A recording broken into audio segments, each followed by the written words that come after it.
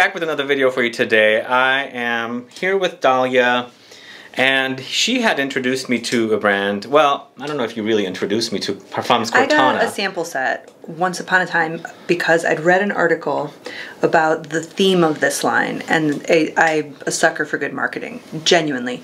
And we'll talk about the theme in a second. So then I gushed about the sampler set, but I didn't actually. I think you connected with them all on your own. You didn't let me smell your samples. I got samples sent to me from Parfums Quartana, Joseph Quartana, and I reviewed Wolfsbane so far on the channel, and today we're reviewing Midnight Datura, this one right here, and we also have a full bottle to give away for a subscriber of this channel, plus 5 additional discovery kits or sampler kits for subscribers of this channel, so 6 prizes total.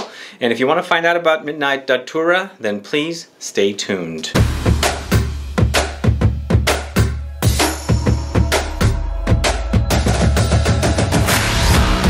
Thanks so much for tuning in. This is Sebastian with Smelling Great Fragrance Reviews. If this is your first time tuning into this channel and you love watching fragrance reviews, finding out about new fragrances, discovering new brands, and of course participating in giveaways and still haven't subscribed, please click that subscribe button below and also click the bell so you'll be notified for future videos and giveaways. So you had sampled this line last summer, I believe, is when you told me about it. That sounds right. As soon as you told me about it, I think Joseph had reached out to me and said, can I send you samples? So we were kind of like sampling him almost around the same time, but I think you had already sampled them by the time I got my samples.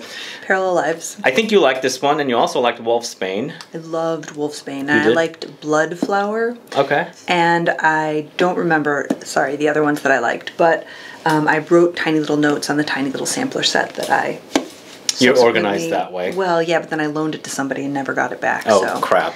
Yeah, so I don't really know what I liked. But but I do remember Wolfsbane smelled like a push pop from like when you're a kid and you have, you know, the ice cream truck goes by and the push, specifically that orange kind of, anyway, we're not talking about that today. We're talking about Midnight Datura. So Parfums Quartana Midnight Datura was launched in 2016. It's a 50 ml bottle for $165. There's a price difference between this one and Wolfsbane, which is actually $185. The perfumer here is Lisa Fleischmann.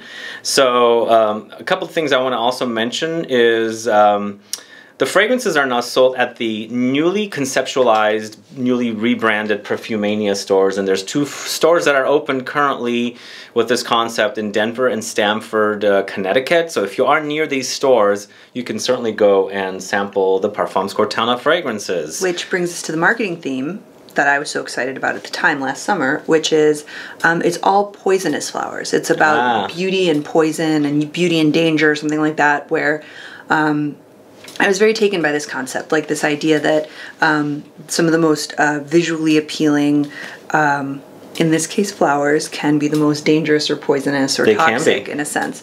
So I think the theme of this Parfums Quartana line is all of these poisonous flowers, Datura being one of them. Smells really, really beautiful, but people out here plant Datura to keep like the deer away from their plants because animals know, like, you stay away from the Datura. Wow. Wolfsbane is also poisonous. Again, if I was a responsible contributor to this channel, I would have looked up the rest of them, and I just didn't do that. So my apologies. But what is in this one? So this one has a lot of notes and accords, and these are not specifically all notes; they're accords. And apparently, you can't really extract the smell of Datura, so it has to be an accord. So what we have for notes and accords here are green leaf, Mandarin, Bergamot, Davana, rum, Jasmine, Tuberose, Magnolia, Muguet, rose, violet, lavender, Heliotrope, Datura, clove, nutmeg, pepper. What's that word? Balsam. Balsam, Patchouli, vanilla, Sandalwood, Cedarwood, amber, and Musk. So a lot going on. Nothing going on there. There's a lot going on. Yeah. But we do want to also warn you, this is an actual floral fragrance. Like, it smells like flowers, whereas Wolfsbane was not necessarily very floral. It wasn't. Yeah. It was more like a push pop. But in a really beautiful, like, ordinarily gourmand's not my jam. But, you know, I think I know why you like Wolfsbane. Tell me, because I don't know. Because it has that green anise or licoricey kind of smell in there. Ah, I think it had anise or licorice or something in there, or maybe it was absinthe. But there was something about it that was just intoxicating in a really compelling way. Ordinarily, I would not want to smell. But this is also very intoxicating. It's a beautiful white flower. It's very, very floral. It's also very fresh. And today we've had not necessarily a hot day here, but it's kind of on the humid side. And I felt like when wearing this one, it's not humid? No, it's actually like... I'm pretty warm today, so I don't know. We run totally different temperatures. Look, I'm wearing like 3 shirts. You're wearing 1. I am pretty right, but I mean, this time. I feel is a beautiful spring, early summer. Just that bouquet of flowers. Now, what's crazy... Wait, early summer? Not necessarily regular, like middle of the summer? I don't know. I don't think so. I think this is perfect for like hot days. Maybe. It comes alive. He was wearing this when I walked in, and it was this beautiful burst of... not feminine necessarily, but this beautiful burst of floral fragrances. My reference point for Datura is the Serge Lutens Datura Noir, which is almost a...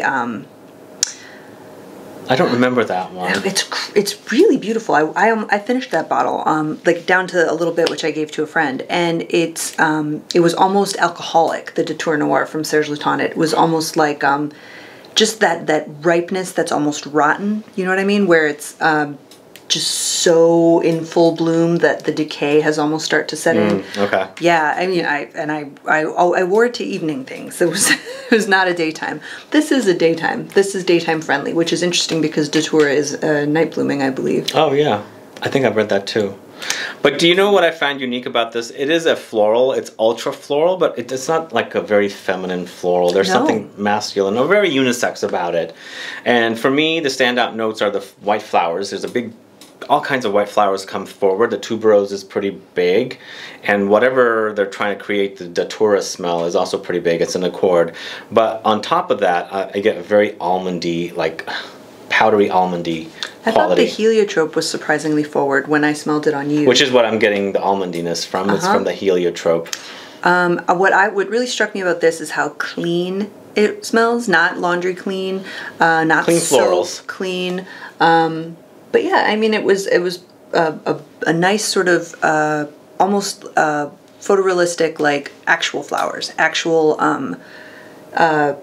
like a bouquet of flowers. Yes. Taking like a smell of the bouquet of flowers. Yeah, which is neither. I mean, it's neither feminine nor masculine, I guess. Really, when you think about it. I think it's sort of leaning in the feminine side, but it's one that men should be able to kind of access rather than going like straight into like feminine florals. It just doesn't scream ultra feminine, but it is still for me on the feminine side. Yeah. Yeah, the only reason I was saying early summer is that it is such a sort of heady bouquet, and maybe I've now been in California for so long that summer to me is like a dead zone. Like there's no plants anymore. Everything's died.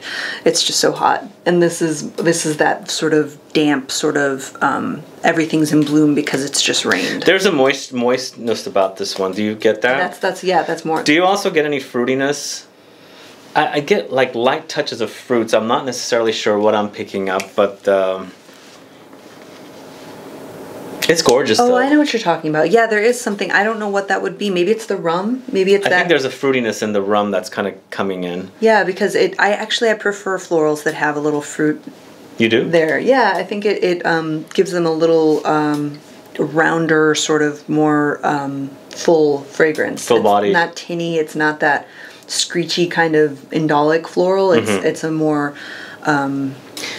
robust. So do you get booziness? I don't get much booziness, but I get fruitiness more than the booziness. I can go with that. Yeah? And what about some ambery touches? Because it dries down to a small, like a softer amber. I did smell the amber. You do? On you especially, but it was blended really beautifully. The spices, the amber, they kind of temper the floral and give it a little more depth than it might otherwise have. Now, what about do you get the Davana in here? I don't know. Because we're pretty sensitive to Davana, don't you think?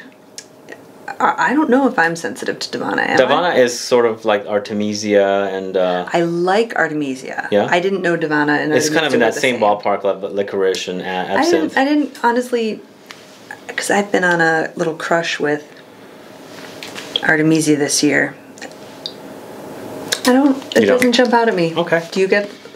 I don't get it much either. Okay. But I thought we might be sensitive enough to get it, but we don't. I was going to be upset if you got it and I didn't, since you know. I got it. No, but the spices are pretty forward. It's actually what makes, I think, the fragrance a little more masculine is the spices that are blended with the white flowers give it a kind of a more of a balance rather than like leaning towards the feminine side, don't you think?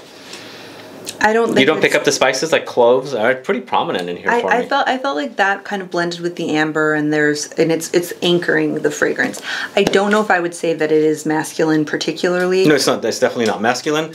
What I was saying was that it's making it more unisex and accessible by men who are really opposed to wearing flowers. I feel like more guys should give it a chance.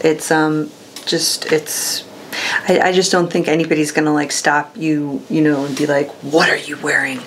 Well, I think usually men's chemistry will bring out the masculine parts of a floral fragrance, and women's chemistry brings out the feminine parts of a floral fragrance. Yeah, right. I was watching one of the videos we did, and it was Tiziana Terenzi's Ecstasy, which is a rose incense, and on you it's incense, and on me it's rose. So, I mean, there's truth to that. Yeah. It was, I mean, but we famously, I think, well, not that we're famous, but we don't have the same body chemistry. We do not. So what do you think about the blue bottles with Parfums Quartana? There's something about the blue that really attracts me. I think it probably is good for the juice. I think it probably filters the light pretty well. Yeah. And then you can still tell how much juice is in there when you look at it. Yeah. It's not completely black, which I like, yeah. Yeah. This is a great color. It's a good color. Indigo, right? It's indigo blue? No? I actually don't know. Oh. But it's like maybe cobalt. Oh well. It's blue. It's a blue. Royal blue. I'm gonna just make up blues now until it's Parfums Quartana blue. There you go. There you go. So anything else we should say about that Midnight Datura? Oh, should we show them the Oh, it's on the box. I can tell you what the other ones are. Okay. Oh, she's going to tell you. Belladonna. Should have known that. Bloodflower, Digitalis, Hemlock, Lily of the Valley. Famously poisonous in Outlander. If you're watching that, you're probably not. Don't. I learned that it was poisonous for the first time on May Day in Paris when I was there. Just because on May Day in Paris, in France, they usually put out a bouquet of Lily of the Valley, and they're like, don't chew on the leaves, you'll die. I put it in my mouth. No, I'm just kidding. I was gonna say why. Okay, also Mandrake and Poppy, you know, of the opiate fame, and we talked about Wolfsbane, and we obviously have been talking about Datura. So those are Les Potions Fatales, the treacherous beauty and intriguing lore behind 9 of the world's most poisonous flowers. Sucker for marketing. You have been disclaimed on that front. You've been sucked into the marketing. I love it. Ultimately dark, sinister, and deadly. Yes. What should we have them do to participate in the giveaway? I have one requirement is for them to follow Parfums Quartana on YouTube. And other than that, let them tell us what their favorite poisonous flower is. I think we should make them garden for this one. Yeah. We should have what else? What you know, well, we don't want people like really talking about poisoning each other on your channel in the comments, do we? No, they just let us know what their favorite poisonous flower is. Or plant. Or plant. Yeah, it doesn't have to flower. Or animal. Anyway. Sure. Yeah. So do that. Please follow or subscribe to Parfums Quartana on YouTube. I have a link in the info box. And then also please put your state, because this is a USA Open giveaway only. And one more requirement, please make sure you're subscribed. Please let me know. And other than that, let us know what you think about the Midnight Datura, if you've tried it, if you like it, and have you sampled any of the other fragrances from Parfums Quartana. Please put that down. Other than that, please like this video, please share it, follow me on Facebook, Twitter, and Instagram, and I'll be back with more videos very soon. Have a good one. Goodbye.